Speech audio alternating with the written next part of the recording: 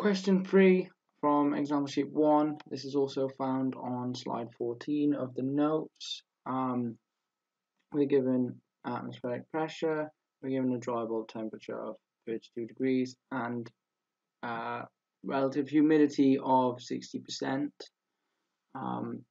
Yes, as you might have guessed, you will be using the psychometric chart.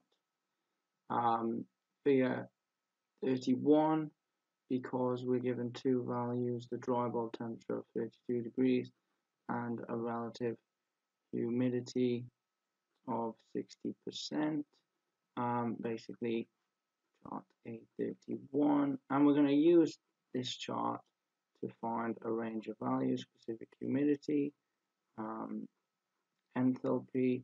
You can find more information about enthalpy from the recommended textbook, Thermodynamic and Engineer's Approach. If you go to page 124, at least in the latest edition, the 8th edition, you can find some more information on enthalpy.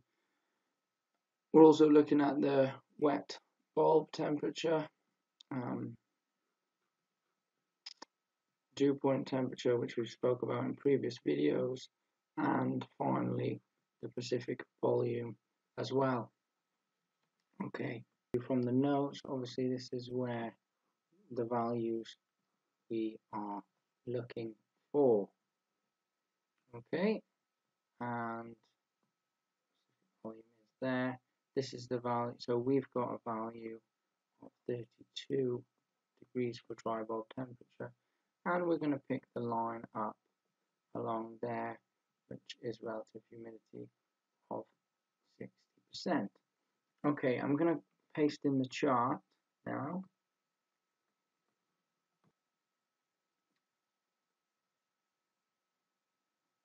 This is our dry bulb temperature, which is given, and we're looking for, draw a line up, 60%. So this is the point we're interested in, because we're using this, and 32 degrees dry bulb temperature. Now a line along here,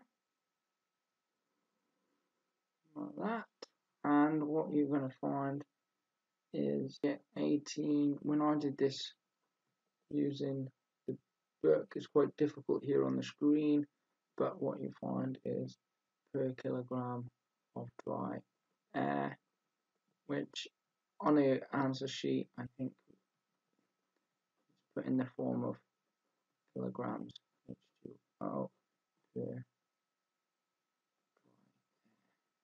Okay, this is A, W.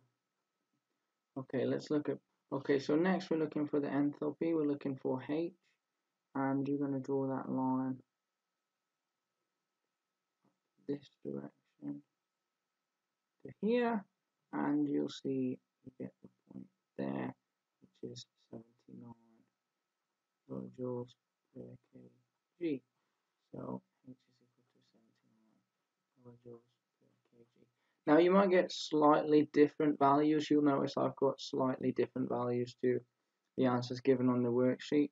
Remember, these parts of the questions are actually multiple choice for the exam. So, you know, as long as you're in the right ballpark, then you know you're going to get it right. But take your time, you know, be accurate, use a ruler, is what I would suggest you do. It's quite difficult here on the screen, obviously. I'm just illustrating how you get the values. Wet bulb temperature, part C. We're going to obviously look, you can see these lines here. The wet bulb temperature there just below comes through as 25.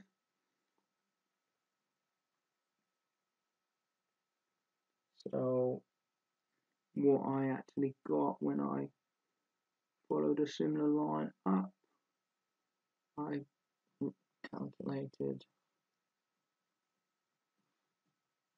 perhaps too precisely the wet bulb temperature of 25.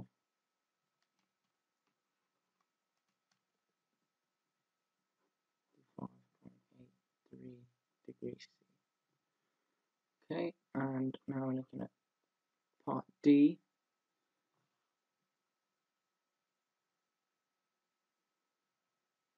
We are interested in the dew point temperature, which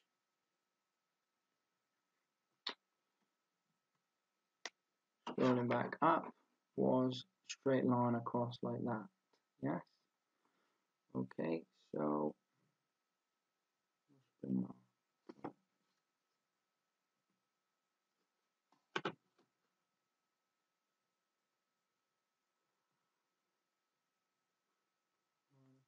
There, and you can see we're looking at roughly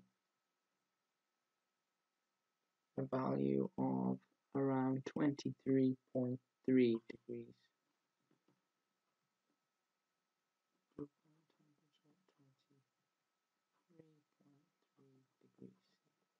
And finally, we're interested in the Pacific volume, and scrolling up, remember it's this point here, yeah, with this line, so it's these particular lines we're interested in. So we're interested in this line, we're interested in this line, so you've got a value of 0.88 there, and then this would be 0.89, so from my prediction, you're looking at 0.89 meters cubed per kilogram. Thanks.